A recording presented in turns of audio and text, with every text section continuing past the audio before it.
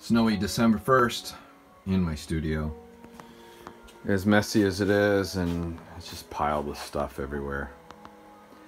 But you got to work somewhere sometimes. So I don't know. I'm waiting for some heavy body acrylic to come in, and so I can continue with kind of the series of this really impasto type painting style that I'm doing, real thick type of work. But I'm kind of stuck, so I'm doing some little studies today with some thinner house paint, acrylic paint mixtures, just some little 16 by 20s, really fluid type work. I don't do a lot of the cell stuff, you know, making the cells that you see a lot of right now with the Ford paints. I like to manipulate it, so the process is I usually will pour a bunch of paint on it and then push it around. So here's the level I'm at right now. This one I'm working into a little more than the other two over here. These two, I think I'm just going to leave alone. Sometimes you just got to stop doing something and let it be. So that's what I'm working on. I got a little glass of scotch here, my sketchbook. I've got some tunes going in the background, a beautiful snowy day out there. Not going to plow or anything. Oh, there's my neighbor. And so that's what we're up to. I'm up to today. I'm avoiding chores like the salt and putting together the baby's ski polk so I can go skiing. But you can see over here I have 3 30 by 40 gallery wrapped canvas just waiting for the next chance to put down the heavy body. But as opposed to it showing up in 2 days, it's going to show up Tuesday. Today's Sunday.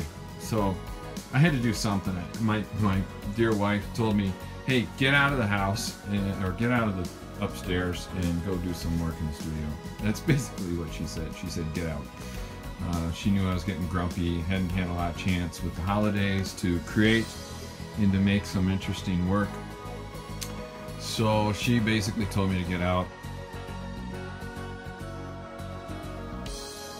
Well, what a hot mess this is. Actually, it's kind of interesting because I'm just exploring it over the care. I use a lot of palette knives. I don't use a lot of brushes, mostly because I don't like washing them. So I do a lot of palette knives, my fingers, hands, whatever I can get. Sometimes these mixing sticks, drip, pour, whatever the case is. So this could be interesting. I put a bunch of paint on so it was real thick like this, and then I scraped it off with the large palette knife, this thing here. Anyway, so I have a toddler, so I make a lot of noises. So I may paint that solid later. I don't know, I might leave this alone. I've been playing with this yin-yang symbol a lot, so I may or may not do more on this. I haven't decided yet. And this one I just scraped it all off. It reminds me, I think it's Gerhard Richter. Maybe I'm wrong. And I might do something more with this too. I might leave it. But today it's all about exploration on this wintry day. And I still have 3 of these little panels left. I don't usually make serious work on the panels. I usually do the bigger boards or gallery wraps. But I'm glad I kind of let these alone to dry. And you can see already since the last time we talked that some of it's spread outside of the area, and we've got some really neat little fjords happening right there with the blue and the white mixing together. And I might just leave this 2 alone, and perhaps I'll even do those last 3 along this line, and a little more subtle work. So I poured the white on there. It's just a white house paint, acrylic latex house paint. Had some color I smeared in here and there, and then used the black to highlight it. The greatest tool are these cake decorating bottles here. And so I filled a couple of black ones up with this house paint that I use on occasion when I can't get all of my expensive latex heavy body. It allows for some exploration of my creativity, but at the same time I'm not paying quite the price point that I am with the heavy body acrylics. Holy crap, I don't know what I'm doing. Again, it's a day of play. Experimentation, moving the paint, scraping. I don't know if I'm going to do anything there or not, but now everything's drying, and I don't have a lot of room to dry, so uneven surfaces mean things are going to drift. The paint will drift. Those two you saw earlier. And this mess over here, I don't know what this is. It looks like somebody just, I don't know, threw paint on the canvases. Hey, that's kind of what I did. Remember, creativity isn't about the end result, it's about the process. Okay, maybe there's something there to it. I don't know what. I worked these out a little bit more.